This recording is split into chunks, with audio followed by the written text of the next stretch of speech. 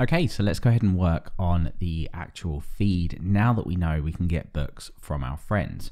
So the first thing I'm going to do is just head over to our base template and update the link here so we can click through to our feed. Of course, at the moment, this doesn't exist. And we'll just go ahead and create the controller out and all of that kind of stuff now. And then we'll just write some tests to verify that we can see everything on the page. So let's go ahead and make a controller in here. And of course, just call this feed controller, or more appropriately, feed index controller. And let's go over to our web routes and hook this up.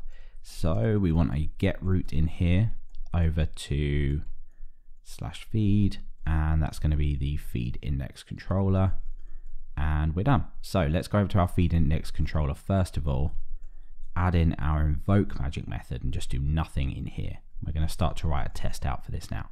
So let's go and make a test. Let's of course call this feed index test or just feed test. And let's pass our pest flag in. So under feed index test, what do we want to do? Well, pretty much want to make sure that we are authenticated before we access this. So we can grab any of our other tests like bookstore test and just go ahead and grab what we have here. And let's just copy all of this so we get our refresh database stuff in here as well. And we can just get rid of this before each hook. Okay, so only allows authenticated users. Let's leave it at that. And let's go over to feed and we can get rid of this because by default, remember, that is get. Okay, let's go ahead and just run this, and we want to expect to be redirected for, yeah, we do want expect guest to be redirected for. So let's go ahead and run pest in here, tests and feature and feed index test. And of course, at the moment it fails because we get a 200 here because we don't have our middleware in here. Let's add our middleware in. So this middleware, and of course we need the user to be authenticated. Let's run our test and we get green. Okay, so the next thing is just making sure that we see on this page a list of books from our friends. So it shows books of friends. We already know that the relationship works nicely, so we can pretty much follow what we did in our kind of unit test earlier, but we'll just make this a little bit more simple. So let's go ahead and say user factory create, and we'll create a couple of friends in here. So let's create friend 1 and friend 2. Let's make sure we pull that user model in. And then down here, we want to attach a book for friend 1. So again, friend 1 books attach, and we'll call this book 1 because we want to make sure we can actually see this in the list. So let's assign this at the same time as creating it. And this is where our statuses actually now do make sense. In our unit test, it didn't, but we're going to say reading here. And for our friend 2, let's create book 2 and let's say wants to read. Now, one of these we want to be at the top. So for book 1, let's put this at the bottom by adding in the updated at status to sub day like we did before. And then we can pretty much just add these friends and start to hit this endpoint. Now for this, we could go ahead and say add friend and accept friend, or we could go ahead and just say friends of mine and attach. Let's do it the way that we've set this up. So let's say add friend, friend 1, and friend 1 is going to accept that user. And then let's do this in the reverse again. So we have a two-way. So friend 2 adds the user and the user accepts friend 2. I think that should be just about enough for now. Okay, so now, of course, acting as that user, that base user, we want to go ahead and get that feed page. And what do we want to see? Well, we want to see these in order, remember, because we have ordered these within our relationship. Although we already know that works in our relationship, we want to make sure that these are being output in order as well. So assert C in order, and then we can just create an array out here and pretty much now just make up what we want to see on the page. So what we want to see is slightly different to what we've already got when we have our books here. With these, we've got reading, read, and want to read. But this is going to be slightly different for when we look at our feed because it's going to be in the context of a user. So what we want to see is friend1 name wants to read. So it's going to be slightly different. It's not going to be want to read. So we can't really transform that in the way that we've already seen. And book1 title. So that should be at the top because book1, oh no, it should be book2 first of all. So let's change this to friend2 and just make sure we've got the right one. Yeah, friend2 wants to read book2 title. And then after that, we should see friend1. And let's just check what status, reading. So this is now going to be something like is reading. So we're going to need to take this into account in our template, book1 title. Okay, so I think that's pretty much it for now. Let's go ahead and just run this test just to make sure. So let's rerun that. And of course, we don't see anything because we have nothing on the page. So let's go over to our views. Let's close this off and let's create out a view for this. So under views, let's just pop this in a folder called feed and let's create index.blade.php and let's just say feed in here for now. Okay, back over to our feed index controller. Let's go ahead and return a view in here, feed.index, and we may as well just start to pass this data down while we're here. So from the user, we'll just call this books, or you could call it books of friends. But from that user, we want to get books of friends. So that's the relationship that we're passing down. So let's go and just run our test again really quickly.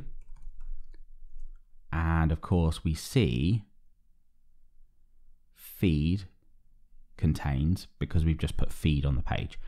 Okay, so over to our index page, let's just map this out now to get it working how we want to see it. So let's go over to maybe the home template and just grab this. In fact, we could just we'll grab it all and tidy it up. So let's put it all in here. We don't need any of this auth stuff here. We don't need this guest directive. We do want our header, which we're just going to call feed. And this is where we're going to iterate through. So let's just start to iterate through this. So books as book, and then we'll end the for each there. And then let's just put a div in here for now. We are going to show the book in here in a minute, but let's output the friend name first of all. So why don't we just dump out the book first of all, come over to our feed and have a look. Now, I don't think we have any friends at the moment. So let's go ahead and add Mabel in here. Now, I don't have Mabel open in another window, so I'm going to go ahead and manually set this to true. There we go. Now, if we come over to our feed, there we go. So these are the books that belong to Mabel, and we can go ahead and extract the user from this. I don't think we actually added in the relationship here. No, we didn't. So let's go ahead and create out a user relationship for these books. And this is just going to be this belongs to many and user class. And of course, we want to go ahead and say with status, or with pivot, sorry, and status, like so. Okay, great. Now, the way that we've set this up at the moment is that we have this book user in here, which means technically any of these books could be owned by other users as well. We're not doing that necessarily within the application. So what we're going to have to do with this relationship is just grab out the book user. If we just dump this on the page, you can see we get an array here for each of these because, of course, this book could be owned by lots of different users. So what we're going to do is we're just going to say book user and first, and that's going to return us the first user, because in our case, we're not allowing other people to reuse books. But if we did, we would have to change this up, because otherwise this would return a user, of course, who you may not be friends with. So we're going to say name. And now in here, we want to say is reading, wants to read, something like that. Now we don't have that. If we just head over to our book user pivot, we've got want to read, reading and read, but we don't have wants to read, is reading, or any of that stuff in here. So what we could do is just create a really simple action attribute, the thing that they're currently doing. So we can do that within a pivot as well. So let's say get action attribute, and that's going to allow us to access this like action, so it's a little bit more convenient. And let's go ahead and use maybe a match in here within PHP, grab the status from that pivot column, and what we can do is say if it's want to read, the action is going to be wants to read, And we can just do the same thing for each of these. So let's say reading, and we can make this however we want. So is reading, and then read. We could say something like has finished reading or has read. It's really up to you what you want to do. Okay, so now that we've got this in here, we can go ahead and output the action. So we can say book, pivot, and action. Let's go over.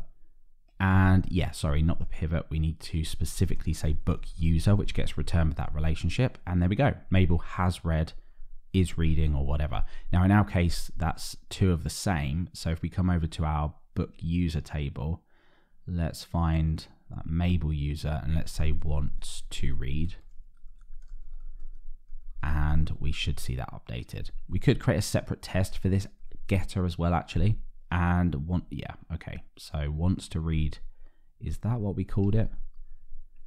Maybe we called it want to read. Yeah, there we go, wants to read. Let's just verify that really quickly because we need to make sure it's the same. Yeah, want to read. Okay, so that's fine. Okay, so we know that this is outputting properly now. Now we just want to output the book title, which is pretty straightforward. So let's go and output the book title, and we should now see that.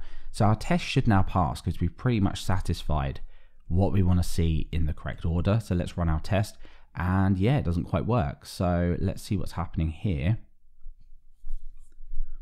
It's probably because we've, in our test, if we just come over to our feed index test, said wants to read, and it should be want to read.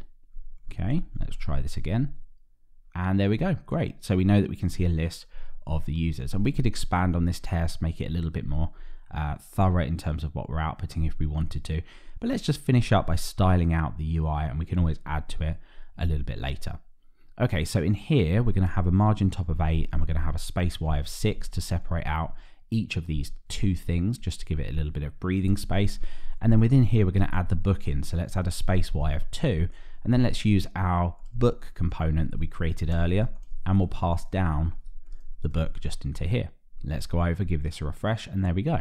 Now that space isn't working at the moment, so let's wrap this in a div. We should have a little bit of extra breathing room. Great. So there we go. Mabel has read book 4. Mabel wants to read another book. Now, if we just head over, I've just logged in as Mabel here. Let's just verify this. So Mabel has read book 4. Mabel wants to read another book. So let's change this wants to read over to reading and edit that. And if we come over now, that should bump to the top, change to is reading. And of course, it shows us the book information as well. Just for the sake of clarity, we have written tests for this, but I'm going to go ahead and create another user in the database that we can use for this. So let's create Tabby out in here and create another email address, spelling that properly. And let's go ahead and log in as Tabby and add some friends and see what we get in here. So let's register, sorry. Oh no, we've already registered. So let's say Tabby at codecourse.com. And let's go ahead and add a friend. We'll add 2, Mabel at codecourse.com and Alex at codecourse.com. There we go. And let's come over now to Alex. In fact, we'll do this in the database just so we don't have to mess around too much. So let's set these both to 1. Now that these have been accepted, over in Tabby's feed, we can see we've got all of the books that we should have in here. Now what I'm going to do is for Alex on book 3, update this, or for reading this one down here, update this. So if I come back over to my account and let's just pick one of these. So let's choose book 3.